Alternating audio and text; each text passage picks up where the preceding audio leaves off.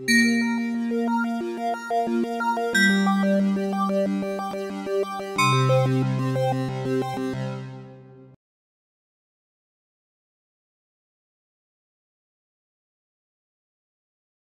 afternoon, Maude. You're coming out here on March 21st in anticipation of World Water Day to be hosted by the Pêche Coalition for the Green New Deal. Can you tell us what World Water Day means to you? Well, World Water Day is a day to both celebrate water and what we're doing to protect water, but also to remind the world that we're not doing well enough yet. So it's the good and the bad. We have a planet running out of clean water. I mean, the simple reality is it's a very, very serious situation. I won't go into a million statistics, but the UN puts out graphs that show that the demand for water in our world is going straight up and the supply is going straight down. And that at least 2 billion people every single day are forced to drink contaminated water because they can't access clean water. And during this time of COVID, we know that the first thing we were told about a year ago now, wash your hands with soap and warm water. Over half the population of the world doesn't have that facility. They don't have a place to do that. So World Water Day means really stopping and thinking about this precious thing we call water that gives us life. That we haven't taken very good care of, particularly in the more sophisticated, consumer-oriented countries where we're consuming it too fast, we're polluting it, we're diverting it from where nature put it to where we want it. We see it as an industrial resource for us, or for convenience and profit. And we've lost sight, we've lost touch with the meaning of water. So World Water Day is a day to stop and really think about this phenomenal gift of water and how we can do much, much better everywhere in our world, certainly here in Canada as well. So you mentioned that people in some places are not able to wash their hands and sanitize with water during COVID. Has COVID had other kind of impacts on water access during the pandemic? You know, if there's anything good that's going to come from this COVID crisis and this terrible year we've all been through, it is going to be that it put the spotlight on the fact that you cannot do the very basic things necessary to protect yourself from COVID or any other variant or anything that comes along in terms of public health if you don't have access to sanitation. We've been talking about the need for sanitation for a long time. The United Nations has recognized the human right to sanitation and water 10 and a half years, almost 11 years ago now. And certainly have been programs to try to rectify that. But it's when COVID came along, it became so clear. I mean, in some countries, 2/3 of the health facilities, the health clinics don't have running water. I mean, how are you dealing with COVID victims with no running water? So I don't. This is only anecdotal. I'm working with the special rapporteur on the human rights to water and sanitation, and I think we're gathering some more evidence in a more systemic way. But I have been collecting a lot of information, and I'm pretty sure I can say categorically that aid agencies and wealthy countries putting money into COVID related issues or funding in the global south, a lot of it's going to sanitation. And that's a really positive thing because that would be permanent. Once the pandemic's over, you've got the sanitation services there. We're talking schools, we're talking clinics, we're talking even bus stops and train stops and public areas where there's sanitation is being highlighted. So, and I think the other thing that's going to come from COVID is our knowledge that the private sector blew it. I mean, the whole experiment with economic globalization, let the market do everything, let the market make the decisions, government's hands off. That just hasn't worked. And there are a massive requirement for government funding. I mean, look what Biden's just done, that multi-billion-dollar stimulus, and a lot of it's going to permanent healthcare facilities, public services for children. The knowledge that the private sector failed, it wasn't able to keep up with the supply demands of the personal protection, the services that we need, and so on. So I think there's been a sea change in the way we understand what the role of government is, and how important it is that governments do not abandon all of us to the private sector. Even, I'm doing some writing right now on this, and a new book I'm writing on hope and activism. And even the International Monetary Fund, for heaven's sake, is saying that's enough. Depending on the private sector, there has to be permanent, important public spending on public services everywhere. And they're calling on the G7 countries and the wealthier countries to lead the way. There's just been a sea change in the way we all look at this. And I think that will be something permanent that will come out of this COVID crisis. Do you know why it took COVID to draw attention to this issue? I mean, you've said before that roughly 3 million people die from unclean water every year. That's more than we've had in terms of deaths from COVID crisis so far. Why is there such an imbalance in terms of the international attention that's being paid to these two issues? There'd be a couple of answers to that. One is that we've tended collectively to lump the water problem in with climate change. So if you just fight climate change, everything else will be okay. And I keep saying, no, you could stop every greenhouse gas emission in the world tomorrow and we'd still have a water crisis. The water crisis is a human crisis, but it's also an ecological crisis. And we need to think about that. And I think what the COVID pandemic did was that it put the spotlight on that. So you could see that really clearly. But I think the other thing is that there's an understanding that nobody's safe from this pandemic until everybody's safe. Now we're hearing this about the vaccines. Vaccines in wealthier countries, okay, you're going to, lower the rate of the virus, but you're going to have variants and mutations coming from countries that have not been able to vaccinate their population. And there's an understanding, I think more of an understanding that we really are one world, we really are one entity. And that no one's safe until everyone's safe. And you're hearing this kind of language. It's not just humanitarian, although the humanitarian part of it, of course, is incredibly important, but it's an understanding that this balance is for everyone. No one's going to be safe until we understand that this is an equal opportunity virus. And yes, it hurts people of color and Indigenous people first, because certain people are out there, driving the trucks and delivering goods and working in meatpacking plants, and other people are lucky enough to be home. And so there's a division there. But the virus hits you, it hits you. And I think that there's been maybe a new age of compassion. I would like to think that it's made us stand back and think about what matters, maybe more than we did before.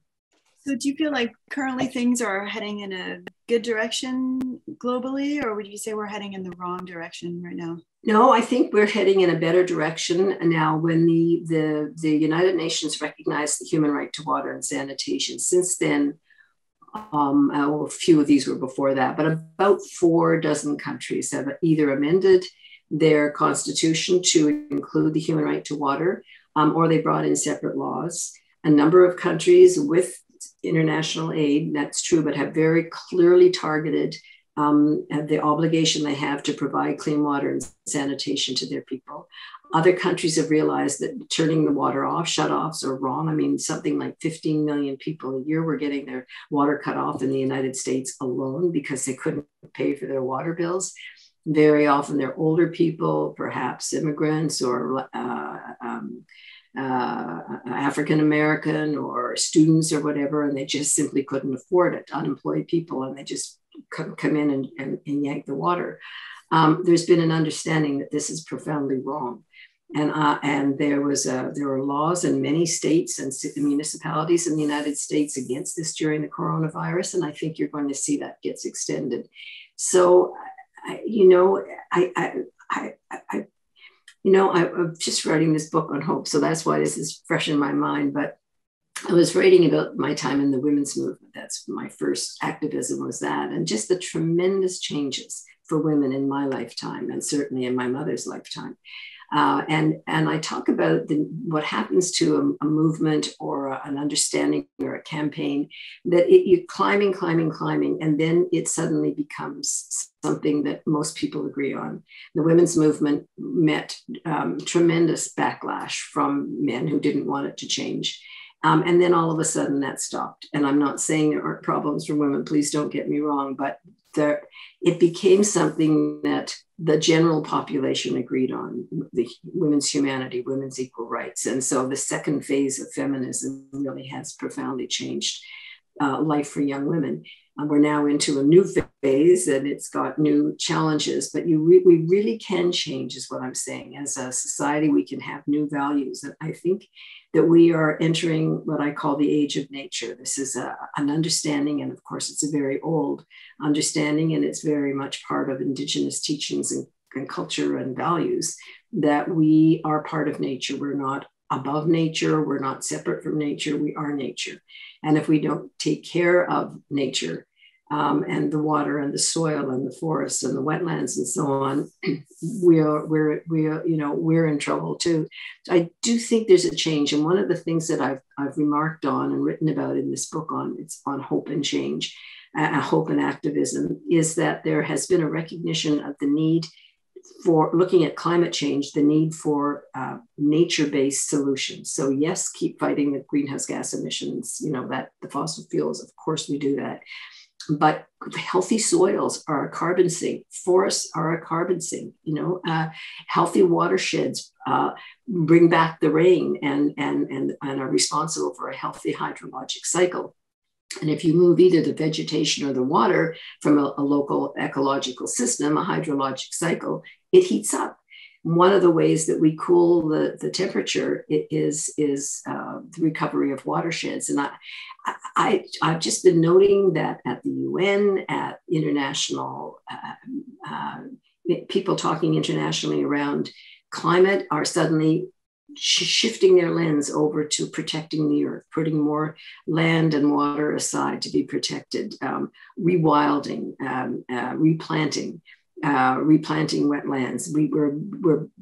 What does soil mean? The whole regenerative agriculture movement is very exciting. There's just a lot of exciting things happening. And if you're on the tail end or the receiving end, as I am, of many, many, many reports of terrible doom and, insect Armageddon and, sixth generation extinction and all that, you can get very, very depressed. And I worry about young people, because I think it would be an awful message if you're 16 years old to be told the planet's only got 10 years left, right? I mean, I just don't think that's a helpful thing to say to kids. And what people need to know is that there's a lot happening. There's a counter movement out there.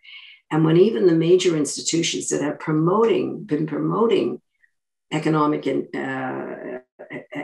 globalization and deregulation and governments get out of the way, let the market do everything, when even those institutions are saying something went wrong, I don't know how we were so wrong, but we were wrong, that we're in for another societal change. And in spite of the issues that we're all dealing with, I actually am hopeful. So you've been involved with this issue for many, many years. Yes. Can you tell me what attracted you in particular about water access among all the issues you could have chosen to focus on? Well, when I helped found the Council of Canadians, it was in 1985. It was in relation to a response to the proposed Canada-US Free Trade Agreement. Ronald Reagan was the president of the United States, and Brian Mulroney was the newly minted prime minister here. And they were two right-wingers who were coming together to build a free trade zone. And we were very nervous, a number of us, about would Canada be able to have its own foreign policy? Could we maintain our cultural policies? Could we maintain protection of our resources? And at that time, there were major projects proposed to move Canadian water. One was Nawapa, that was the western one, and there was an eastern, the Grand Canal as well. Major plans backed by the then Premier of Quebec, Bourassa, and Mulroney backed it, for major water shipments, pipeline systems, major water exports, commercial exports to the United States. And we've been fighting this very hard. And then I sat down and I was reading that Canada-US Free Trade Agreement, and I looked at the annex at the end that said, it listed all the goods, everything that's going to be subject to the rules. Basically, governments put their hands off, and there was water in all its forms, including ice and snow. And I thought, how could water? What is water doing as a tradable good in a trade agreement? I don't understand. And that's what set me on the journey. It wasn't an environmental issue. It was Canada's water. It can't be put on the open market. It cannot be commercially traded. It cannot be exported for money. It is not going to be controlled by corporations. And that's how it started. And then I started realizing, wait a minute, this is a much bigger issue than just in Canada. I started traveling a great deal and realizing that people were dying from lack of water in the global south, that it was very much a women's issue. And I'd come out of the women's movement. I started realizing it was more than just a human rights issue, but it was also a rights of nature issue because, we don't protect the ecosystem. You can't expect people to take care of something if they have no money. I mean, you have to put the human right and the rights of the planet together. And so it just grew bit by bit. And then I wrote a report on called Blue Gold, and that morphed into a book. And then I guess the book I'm writing, the one that I am launching in Wakefield is the fifth book on water and many reports. So I jumped into the deep end of the pool, if you will. But it started with a concern about Canada's water and protecting it from commercial exploitation and commodification. And, right to this day, we're still fighting that kind of thing. Just about a month and a half ago, a major derivatives company in the United States announced that it's going to put water futures on its portfolio. So you're not just bidding on actual water, you're bidding on water scarcity. You're basically bidding against water drought and water scarcity in the future. The financialization of water is upon us. So there are many, many forms of threats to water that I followed over the years, and water trading, privatization of water services, bottled water. I mean, people buy 1 million bottles of plastic bottles of water every minute in the world. And, that's all going into oceans and lakes and forests and so on. And it's all still here somewhere on the planet. So there are many, many forms of the commodification of water. And it's just been one of the driving forces in my life. But yeah, it started with reading that trade agreement. So can you help me understand why commodification is still going on? If in 2010, you were part of a group that got this UN resolution passed to have water declared a human right. So if it's a human right, how is it at the same time a commodity that can be bought and sold? Well, you see, that's the issue. We argue that because it's a human right, it has to be a public trust.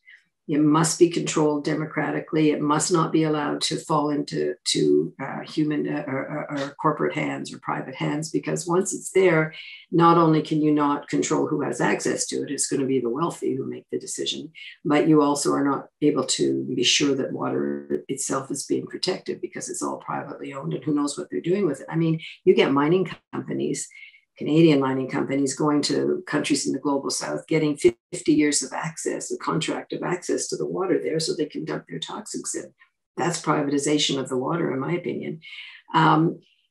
You can have a human rights recognition at the United Nations. There's no army at the United Nations that's going to come in and make you do what's right to do. I mean, we outlawed torture in the 1948 Universal Declaration on Human Rights, and there's still torture in the world, tragically. But as a human family, we said torture is wrong. As a human family, we said that no one should have to watch their child die because of waterborne disease. We made that decision in 2010. And so it takes time for that to become real. And some countries Bolsonaro in Brazil is saying, who cares? He wouldn't even know that the United Nations adopted that. He was just raising the Amazon. He doesn't care what happens to the human rights of the indigenous peoples there, to the water system of the whole of Brazil depends on the water system that is regulated by the Amazon forest. I mean, he just doesn't care. So how do you make people care about this? It's long and hard. In Canada, as you know, we have a crisis of water and still in a number of First Nations communities. And we've been arguing that the human right to water and sanitation is now international law, and the Canadian government has the obligation, not just it would be nice, the obligation to ensure clean water and sanitation. And I think, in fairness to this government, I think that they've taken that more seriously, certainly than any other previous government, and have improved the situation in a number of First Nations communities and still have some to go. But it started to get seriously attended to when the United Nations basically said this is a human right.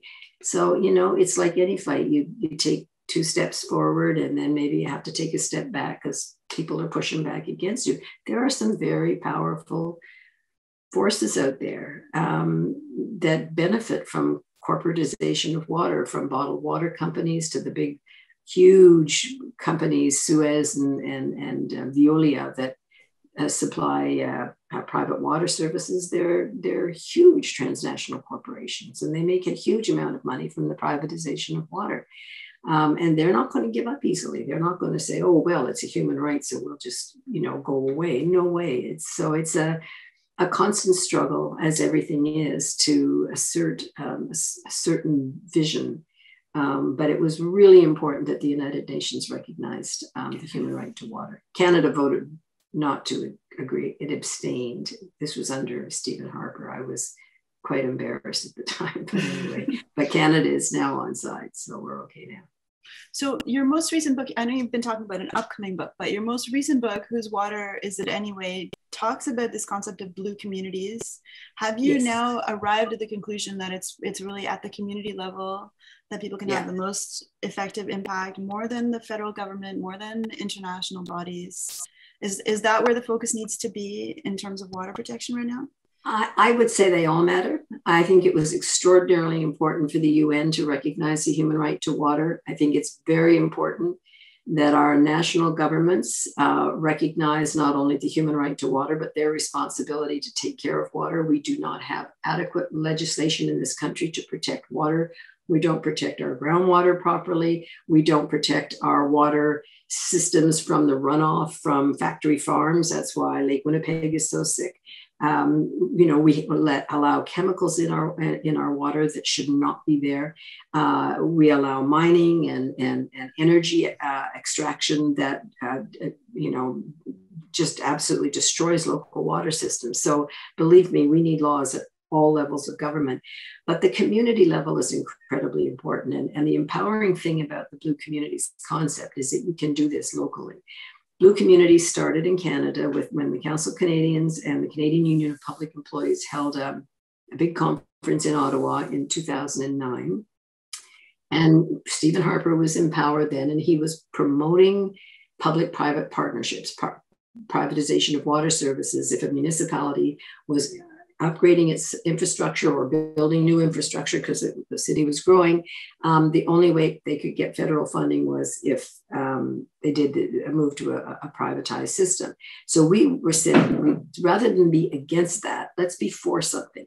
So we launched the Blue Communities concept. It was for just municipalities and just for Canada at first, but it's exploded.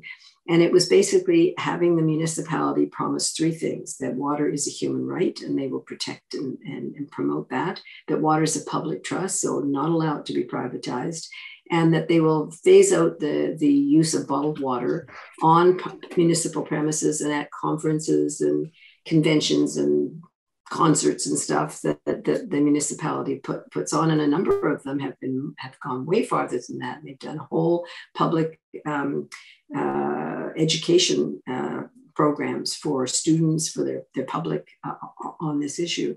We have dozens of municipalities in Canada, some very small, some big, Montreal, Vancouver, both recently became a Blue Community. But it's spread to Europe. We have big cities like Paris and Berlin and Brussels. Los Angeles has become a Blue Community. But it also started then to be picked up by universities, post-secondary education institutions, by faith-based groups, the World Council of Churches, with 500 million Christians around the world and churches around the world, has become a blue community, and they're promoting the notion of water as a public trust and human right. So it's really growing in a beautiful way. I'm working with an elementary school here in Ottawa where 2 of my grandkids went, for them to become the first elementary school in anywhere, I guess. We were hoping to do it last year, then COVID hit, but we're still working on it. So it's really the notion that you can be, I would like libraries to become a blue community, or seniors residences. I don't see why we can't have that thinking, that we become conscious of blue, conscious of water, conscious of the human right to water, conscious of this beautiful gift of water, and that we're not caring for, and that we can do something at a local level. And I even had a woman come up to me after a talk. She said, I've become a blue community. And I said, by yourself? She said, yeah. She said, I drink bottled water all the time. I just drank my last bottle of plastic water ever. She said, I knew nothing about this. I knew nothing about the stats you talked about. I didn't realize there was a world crisis. So she said, I'm going to learn. I'm going to get your book. I'm going to study. And then she said, and I'm going to find a group in my community that I can work with to do something. I'm a blue community, she said. And I thought, well, why not? You know, why can't we think of this I mean, community starts right here. And a lot of the kids, for instance, in the schools that I work with, come home and they talk to their parents about it. Where do we waste water, and what do we put down the drain that hurts other people's water? Maybe it's out of our sight, but it's in the water system. So it's a consciousness raising, really it is, and it takes time, but it's a lovely concept in community. It just means you're for something instead of against something, and we activists are so often fighting against something, and it's nice to be for something. Right. So Wakefield is not currently a blue community. Is the objective for you to help facilitate that somehow? I would love for Wakefield to become a blue community. And yes, it is one of my secret reasons for the event. It's, the book is coming out, by the way, on World Water Day, March 22nd, in French in Quebec. So it's being published in French too, which I'm really pleased about. The Blue Communities project has done really, really well in Quebec. A group called Au Secours is doing fabulous work and has been behind dozens of municipalities becoming blue communities in Quebec. So they'll be no doubt working with the folks who are putting on this event in the event with me in Wakefield. I'm sure we'll want to take it a step further. It would be wonderful. And if the other thing is that it gets people talking about it. What does it mean? Well, what are we doing about plastics? I remember speaking at a little community called Bayfield up on Lake Huron near Goderich. And they were so excited about the concept, they decided to take it a step further and go plastics free as a community. Now, they're a small community, but they become kind of big in the summer because they're a gorgeous area right on Georgian Bay, and they get lots of tourists and so on. And they went bottled water free. They went to all the cafes, they went to the restaurants, they went to the grocery stores, they went to the vendors and the schools, everybody, and got the entire community to go bottled water free. And I mean bottled water free. I was there a few years after they made this decision. They're really into protecting the Great Lakes from plastics pollution. And now that's a movement that's moving around the Great Lakes, by the way. But somebody saw a crushed old plastic water bottle on the sidewalk and said, "What's that?" And it was like they'd seen us, something evil. We have to change our ways. We have to deal with this plastics crisis, and so the issue around the human right to water will vary. I mean, if you have a community, big or small, where the water is coming out clean and safe and affordable from your tap, you've got the human right to water, but who doesn't? One of my favorite stories is Berlin. Berlin, they had tried water privatization. It was a terrible mistake. They polluted the water rates went up, the citizens were furious. They had a huge campaign. They got the contract canceled and got their water back under public control. And then they decided they wanted that permanent. So Berlin became a blue community. And I was there it was about a year ago now. We had a big ceremony. It was very, very nice. But they asked themselves, they said, we have clean, safe water coming out of all the taps in Berlin, and it's inexpensive and accessible to everybody. So what does the human right to water and sanitation mean? And they thought about it, and they thought, we have a lot of migrants in our parks, homeless people, migrants in our parks and under our freeways, and they don't have access to sanitation or easily water, although if they can get to a tap, they can get to water. And so they made a contract with fabulous young people who are building these wooden toilets, but private. They're waterless toilets. They use sawdust and hand sanitizer. And it gives people a private place to use a washroom, which sounds, who doesn't have it? Lots of people don't have that around the world. A million people in the Los Angeles area, 1 million people don't have access to clean water and sanitation. I mean, it isn't just in the poor countries, really it isn't. And so I was terribly touched by that, because they said, okay, we've taken this pledge. What does it mean? And so it's going to mean different things in different places. And so it opens it up to a discussion about what part can you play? Maybe the school can do a study of the chemicals that are being put onto our food production and into our water, and do have the kids write the minister saying this shouldn't be in our water. I just think it opens the door to a lot of consciousness about we have this water in Canada. We are so much more lucky than most places, but we're not taking very good care of it. And we owe it to the world and to the future to take care of it on our watch. And it's a really important concept, I think. And so what would you say would be the most effective policy that the federal government could put in place right now in both that book and the book I wrote before was called Boiling Point, Government Neglect, Corporate Abuse in Canada's Water Crisis. And I have a whole section on the different laws that we need. We need laws around, the chemicals are just a huge issue. And if anybody wants to follow this up, they can go to Eco Justice. Is a legal group that does work on the environment, and them and the Suzuki Foundation are doing really important work on chemicals that shouldn't be in our drinking water, shouldn't be in our food production. We need better services, and this is beginning to happen. Wastewater treatment services and the municipalities across the country have been given a timeline to improve wastewater services, because a lot of untreated or semi-treated sewage is still going into our water systems. We need better groundwater protection. We simply don't have enough. We need much stricter rules around mining and energy extraction. Again, back under the Harper government, but that hasn't been under the current government, they brought in a law that said that a mining company can apply to the government to have a lake that's at the moment being protected by the Fisheries Act, renamed. It's no longer a lake. It's now a tailings impoundment area. And so the mining company can dump its toxins in and ruin that water system because it's no longer a lake, and therefore no longer protected by the Fisheries Act. That's got to go. I mean, we have what I call the myth of abundance in this country.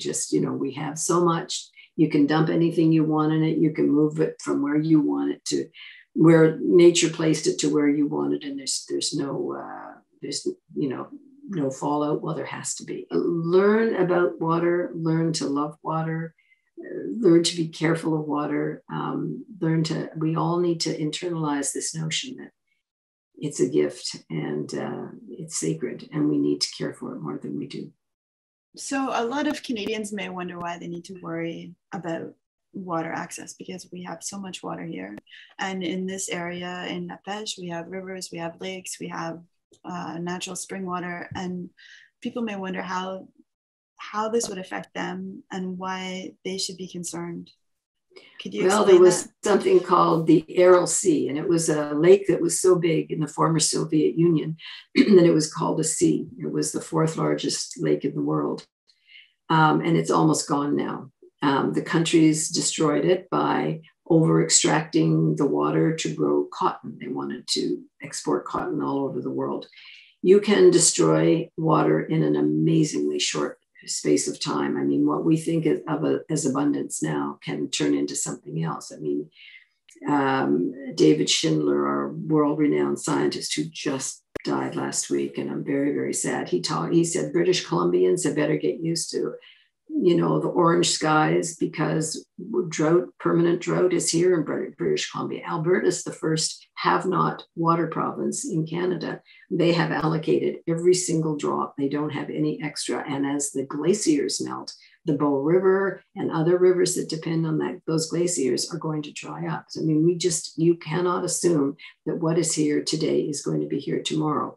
Yes, the Wakefield area has more than most, but you can't assume that it's going to stay that way. And you can't assume that as people move into the community, and people are moving into the community, that there aren't going to be more demands and you're not going to start seeing water being used in the wrong way.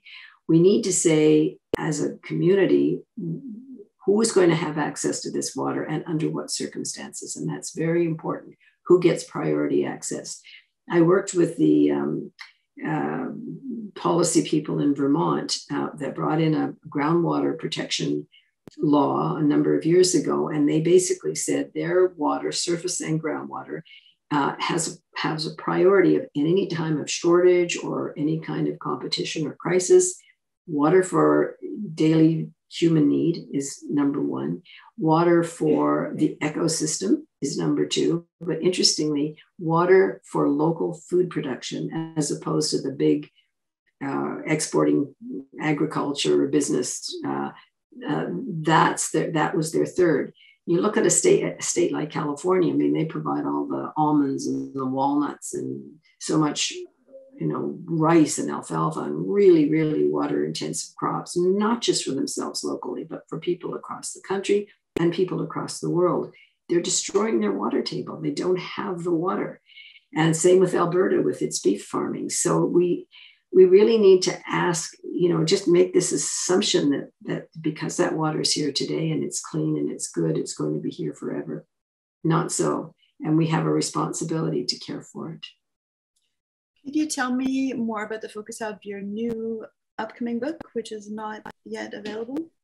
It's called The Little Book of Hope, Lessons from a Lifetime of Activism. And it's coming out this time next year. And it's really about hope and that not false hope, everything Pollyannish, everything's fine. It's about realizing, yes, we have some very serious crises, but we can collectively make change. And here's the great stuff that's happening in many, many different areas.